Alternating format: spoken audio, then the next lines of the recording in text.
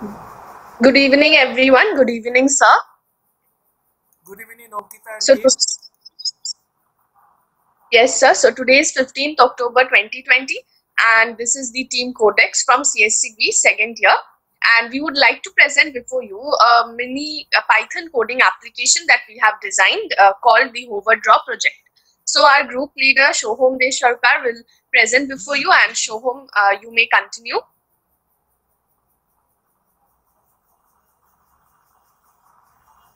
Thank you, Ankita, for giving this nice intro. So I may further proceed in our project. So here are our team members: me, Sreya, Sagnik, and Ankita Chaudhary. So our problem has begun. It's began when the whole world is being impacted by COVID-19, and during that time, the education system was dramatically in a distinctive decline in their growth. So during that time, teachers have find themselves very difficult to express their teaching to other students because many teachers were unable to communicate with the online education, and also many of teachers were not familiar with this type of application based education. So we have tried to develop something which helps teachers to eradicate the use of boards or paper and pen, and makes them only the use of hand and the screen of their laptop and a webcam, by which they can eventually draw in their air, and the figures and systematic diagrams will be just formed in their computer screen. So here is our project. So this project, I may show you some example of my project.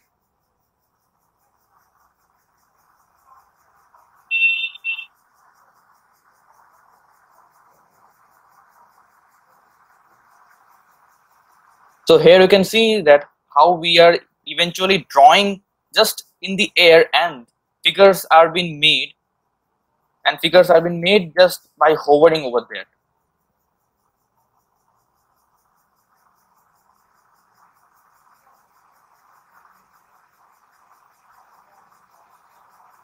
So now let us come that how we have built this Python based application. Basically, we have implemented the use of two modules, namely NumPy and OpenCV. OpenCV plays a very vast role over there, by which we are just figuring the hand of the user and then masking the hand to white and the other background of this to black, by which the computer system sensor just analyzes the movement of the user's hand and then points out the top position of the user hand, and then points some eventually color based points on the screen, which eventually creates a figure on the screen. So here are some key features. You can use black color, green color, and red color. These three colors are available in our Python application. You can use them and eventually draw on the screen. Also, you can press the Ctrl C button to clear your screen. And also, you can press Ctrl Q to quit the application as well. Thank you. Now we have reached to the conclusion of our project. So the conclusion of our project is that we are actually helping not only our teachers but also to the students. Now they can also ask the doubts in their way. This not only helps for understanding maths and other subjects, but also it helps the teacher to demonstrate the demonstrate it, because now we don't have board. So now they can take the help of this code for using the board. So now so it's actually a very helpful code for us. Yes, so we have concluded this. Thank you. Yeah, thank you. Can you show a little bit of coding so that we can be convinced that you can go to this and show a little bit of coding. You don't have to. You just have to show the some lines of code. And where Yes, sir. Yes, sir. I was just going to tell you that I was seeking your permission for this. Yeah, please. So, No permission. Please go ahead. Very good job. Excellent. Show me the code. Yes, I'm ending with the code.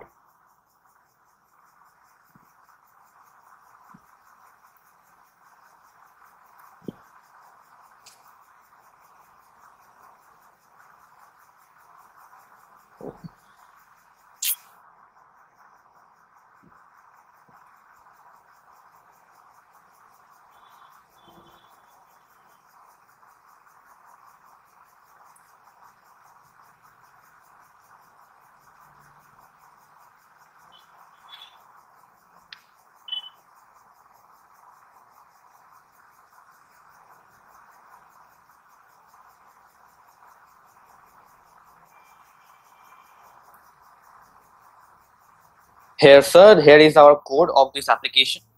Am I audible? Yes, you're audible. You're visible Yes. and audible. Yes. Carry Okay, sir. on. Okay. So here is the code of our Python application, and with sir's permission, can I explain some Yeah. main Please. aspects of the code, sir? Please. Okay, sir. So the main code of ours just lies in this video loop. It's pretty silly to know that all the code, all the stuff is just been done in this video loop. Without this, the whole application is just uh, not useful.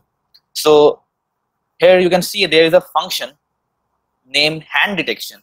So what this function does is just takes the image from your webcam and then just detects your hand and then whitens your hand to white and other background objects to black.